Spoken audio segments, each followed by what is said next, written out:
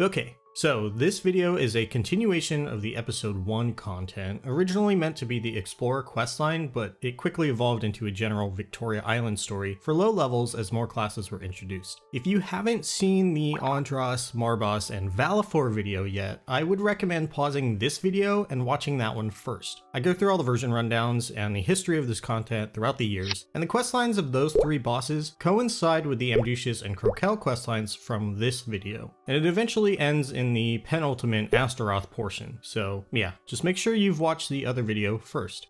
Okay, so for the Amdusias storyline, similarly to all the others, once you would finish your basic Bowman training with Athena Pierce, you'd go see Hill and Hennesis for your advanced training, and then you would report back to Athena. Later, Hill would call you back for a favor. He had found an antique while reading a book borrowed from Jay, and asked Kieran in the Nautilus to find that antique if she ever found herself in Leafry. He thinks that she in fact has, and so you are sent over to the Nautilus to retrieve it. Traveling to the Nautilus, Kieran says that she doesn't even have it at the moment. It should be stored in the basement of the ship, and you'll have to rummage around the crates to find it. When you bring it back to Kieran, she asks you for a favor first before giving it to you. The ribbon pigs in the Nautilus are causing too much of a ruckus, and the crew can't load or unload the ship without worrying about their luggage being damaged. After you would kill some and then deliver that antique to Hill back in Hennesis, he basically has no reward for you other than a story that all Bowman would be interested in hearing: the legend of the ancient bow.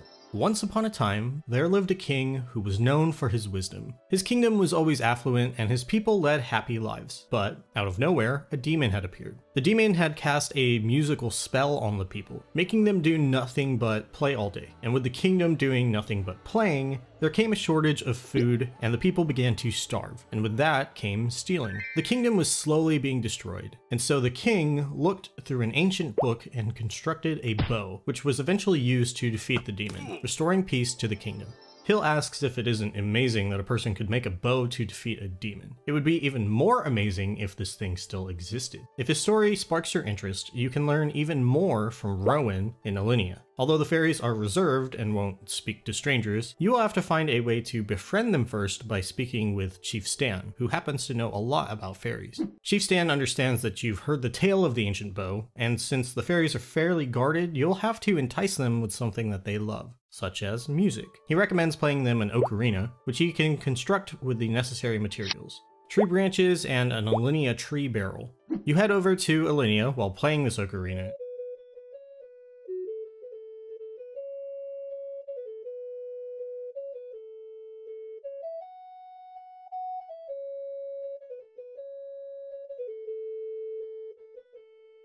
and eventually come across Rowan, who recognizes your pitch issues, but she still appreciates the sound of this instrument. You ask her about the ancient bow, which she assumes that you mean Solomon's bow. According to legend, it was sealed after killing the demon, but you'll also be able to find this bow at the top of the tree that grew. And climbing all the way up, you find that bow, and it speaks to you. It doesn't seem to recognize its name, Solomon's bow, but it does find it familiar. But something must be wrong, which must be the reason why you're there to even see it. Every event in the world happens according to one's destiny, and adventuring to find the bow means that it's time for it to awaken. When it was sealed, its memory was shattered into pieces, which the green mushrooms ate, and you won't be able to recover all of them, but maybe you can collect enough to be useful.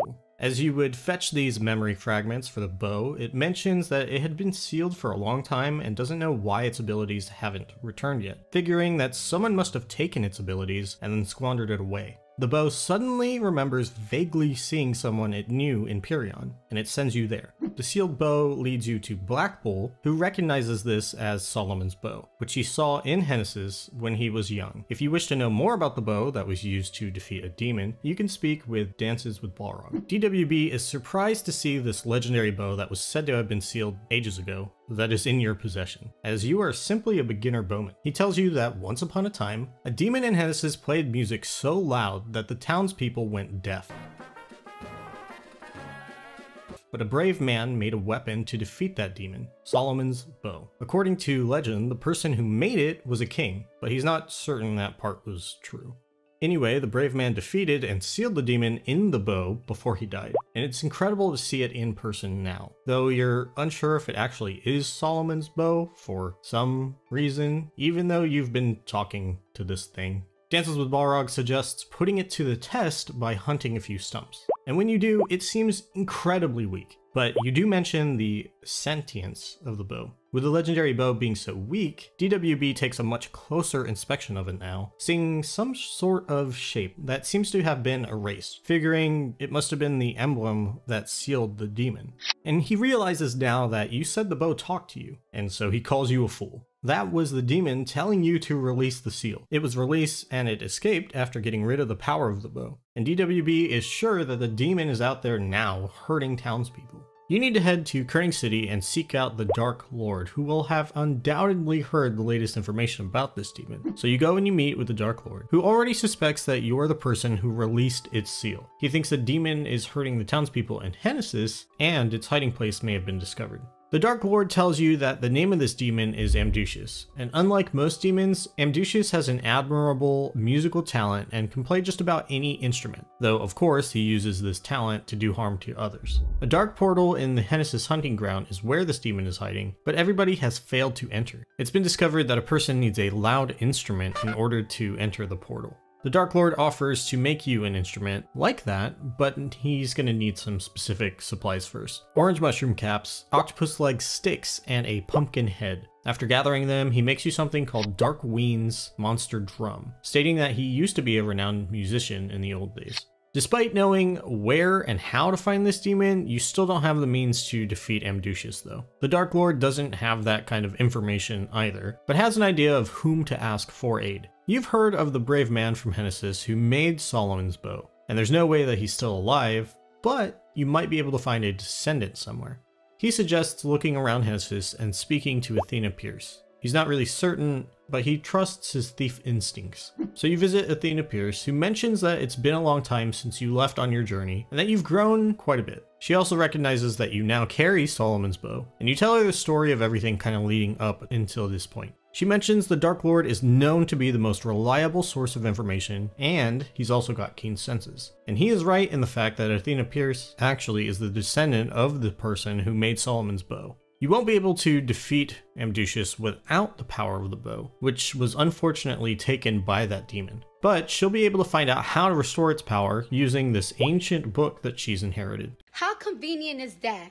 Wow. After some time researching, she finds a special spell that can inflict damage on the demon. How convenient is that? And if you can acquire something called the Demon Hunting Scroll from blue mushrooms, she can restore the power of Solomon's bow. So you go and you retrieve that, and she conducts the restoration process, and once finished, she says it's incredible to now see this legendary bow in person, and she can already feel the unstoppable force of it. Amdusias is still hurting townspeople as you speak, and now only the final battle remains.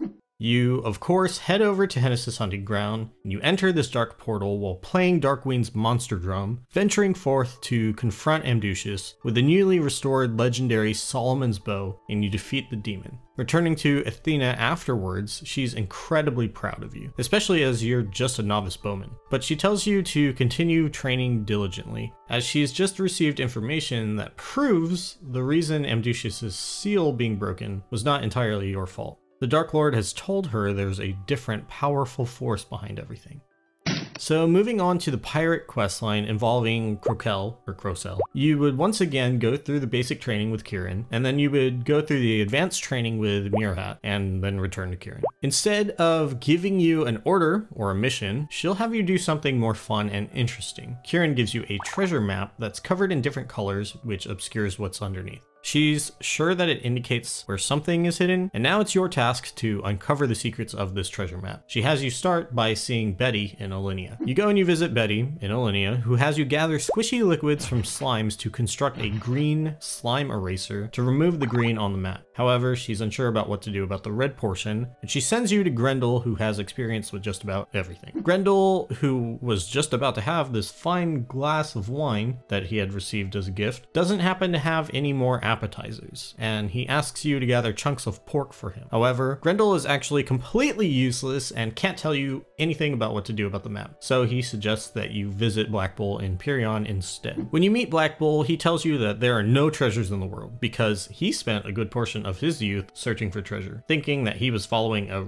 real treasure map. I don't really understand this text at all, but anyway. He says you'll come to your senses while hunting dark stumps and realize there's no such thing as a treasure map. When you return, he tells you not to even think about treasure anymore. It's a waste of valuable time and energy, but he asks where you got this map from. And you tell him from Kieran in the Nautilus, and he just quickly changes his mind and says that it couldn't possibly be fake then. He takes a real look at this map full of colorful markings, mentioning that someone must have intentionally colored the map to prevent people from discovering what was on it. The map is also hand-drawn, but it looks almost too primitive. If you can bring him flints from dark stumps, he can use them to build a fire that can evaporate away this red ink rather than erasing the portion. Even though you do absolutely everything right, it doesn't remove the red from the map, and Blackbull has you take it to Ayin instead, since she's incredibly bright and would figure something out. Ayin basically feels this strange force emanating from the map and asks for some time to inspect it, eventually finding out that the red on the map has been cursed with the blood of an animal. In order to remove the red, you'll have to tame the souls of animals, and to do so you need music, a microphone that'll produce a special sound which she can make if you bring her the materials: some long strong sticks, small snail shells, and a piece of white pants.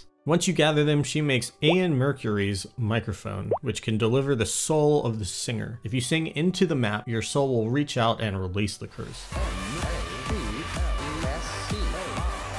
After doing all of that, Ayin says that the map is coming along, but she now doesn't know how to remove the remaining white part. She suggests that you go visit the Dark Lord in Kerning City, who is known to be the most reliable source of information in all of Victoria Island. You visit him, and he suggests that you get some rest while he examines the map. And later on, he mentions it seems poorly drawn. He tells you to go to the Kerning construction site and into one of the hidden streets and collect these sacks of ink, and also to not ask any questions. And when you return, the Dark Lord says he won't be removing the white from the map, but instead spraying the black to trace the lines and make out what's hiding underneath. And once he's finished, he doesn't know which region the map is indicating, and then he sends you to Chief Stan in Hennessy's. Speaking to Chief Stan, he's actually seen the place not too far away while he was on his way to the Nautilus, and he has you go and scope things out in the forest east of Hennessy's. You end up finding two birds, and in searching their nest, you find an old key and an old worn out piece of paper. And heading back to Chief Stan, he feels something evil emanating from this emblem that's drawn on the old worn out paper. He has you check in with the person who gave you this map. So you go back to the Nautilus and you see Kieran, who mentions it's been quite a long time since she last saw you, and notices that you've grown quite a bit. She asks about the mystery of the map that she gave you, and when you show her the old worn out paper and the emblem, she happens to recognize it. According to an ancient book, it's an emblem that signifies Crocell, a vicious demon that creates illusions that blinds humans. The treasure map is just one of Crocell's many pranks, and she knows that Crocell was sealed in the Nautilus's basement, and someone must have released Crocell's seal. From what she knows, it takes someone with unimaginable force to break that seal, and she has quite a bad feeling about it. She requests that you go and see Porche, who is in the basement, and Porche knows that the demon was sealed inside, but as far as he could tell, it was already opened a long time ago. And you return to Kieran, who is worried about it already being broken, saying that you need to defeat Crocell before he causes any further harm to others. You'll have to go to wherever he is, but before that, she mentions a treasure chest in the basement that she's never found the key to open. She thinks the key that you may have found might correspond to the chest, but the demon is also just taunting you. But you go and you open this chest, finding an emblem inside. And Kieran says that this is clearly the emblem of Crocell. While you were trying to get the box opened, she happened to discover Crocell's hiding place, but she wasn't able to go inside because of some kind of magical force. But the emblem you discovered might allow you to enter. You head over to the dark portal in the forest east of Hennessy's, and you face Crocell, defeating this demon. And Kieran says that you haven't been bad for a novice, and you'll be a great help in the future, but you can't get lazy or overly confident. She's sure that there's a stronger force behind everything, so you should continue to train diligently.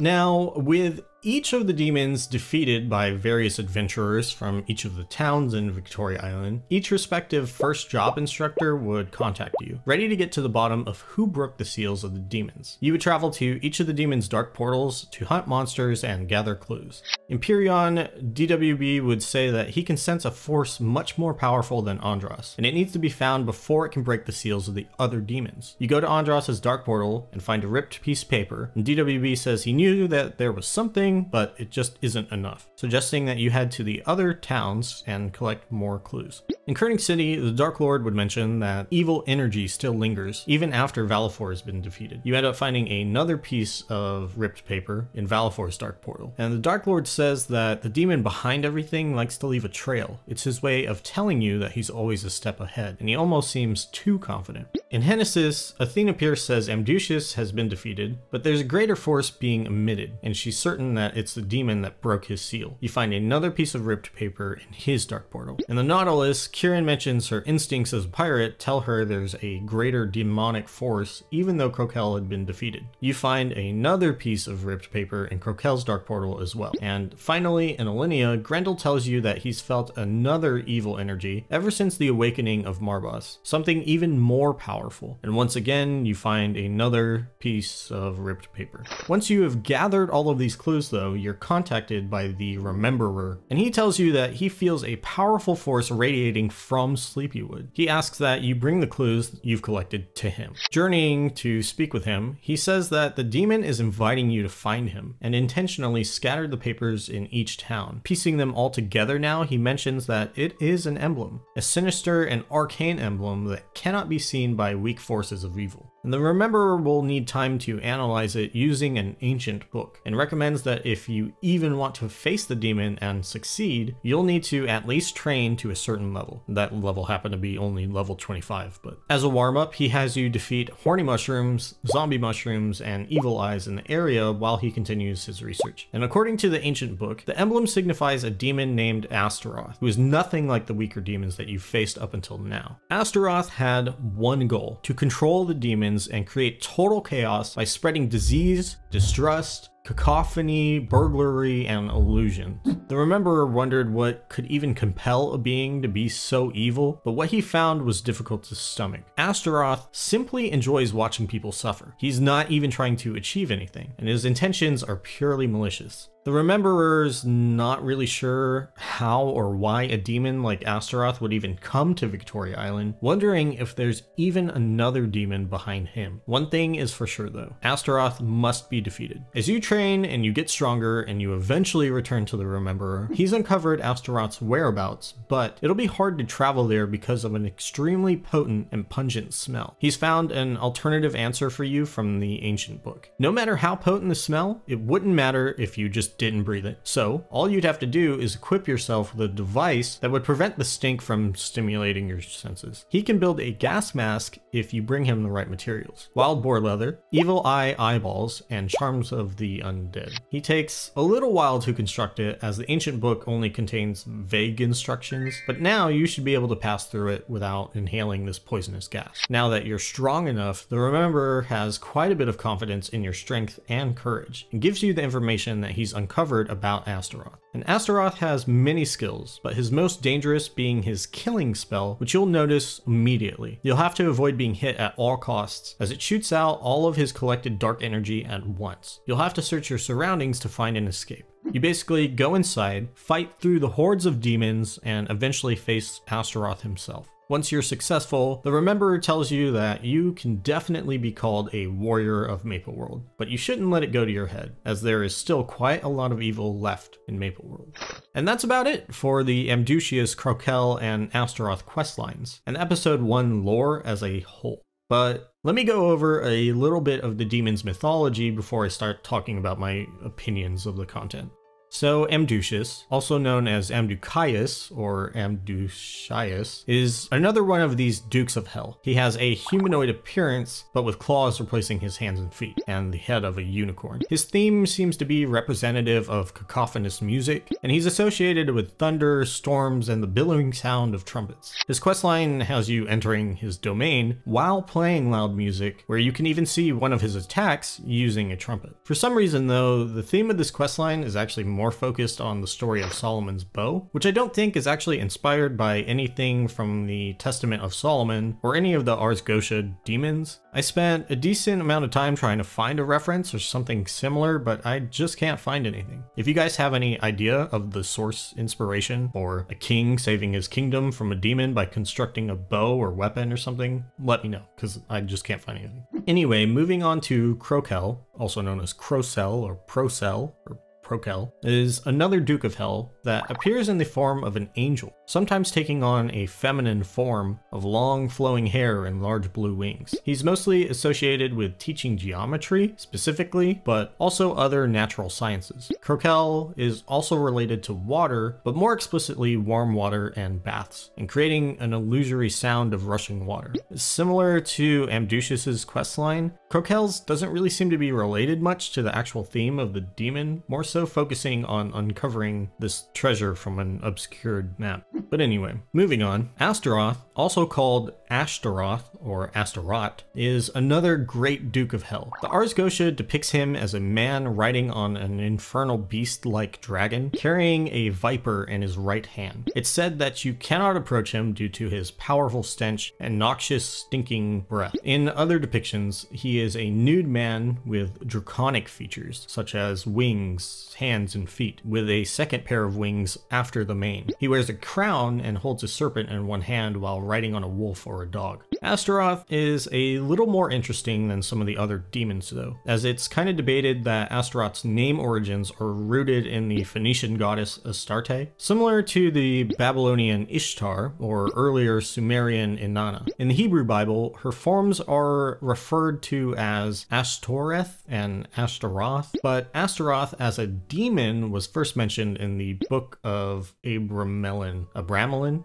in the 15th century. But in the 18th century tomes, Grimoire Verum and Grand Grimoire, Astaroth is considered one of the 3 supreme evil demons alongside Beelzebub and Lucifer, which are a lot more popular names that you may have heard of before. In Astaroth's questline, we get a small hint that maybe somebody else could be behind his appearance in Maple World. So potentially that could have been Beelzebub or Lucifer if it had ever continued on, though I don't really think it intended to. In the questline, Astaroth's potent smell is a plot point which requires you to construct a gas mask. And when you actually catch sight of him, you can see the 2 sets of wings and a snake scepter in hand, and the draconic wyvern snake-like creature that he mounts. Now, I said it in a previous video, but overall, I really like the episode 1 content as a solid continuation of the basic quests, which serve to introduce you to other areas and the other leaders of Victoria Island. That said though, compared to the warrior, mage, and thief questlines, these Bowman and pirate storylines presented in this video seem like way lower quality to me. And more specifically, the pirate one is really lackluster.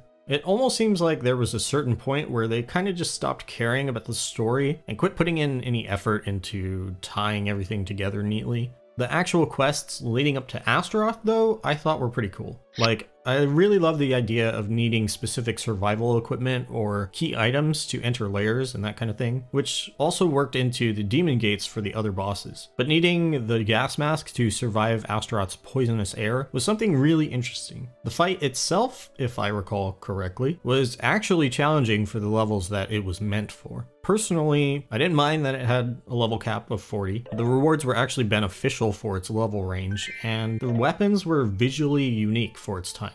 Obviously, as time went on and the leveling curve just made leveling way too fast, that level 40 cap and the rewards became pretty redundant, and they actually removed it. But with all the accessibility bugs and the quest removals and all that stuff, the episode 1 content just became obscure over time. If you want to subscribe and click the little bell icon, you can get a notification for when I actually do get around to making another video. It's been pretty difficult lately with the coronavirus stuff going on and the quarantine things. It makes recording really difficult because of all the surrounding sound from outside and in my household. But anyway, if you enjoy any of the lore, share the videos with your friends or something. It would actually help a lot. But anyway, if there's anything important that I'm missing, let me know.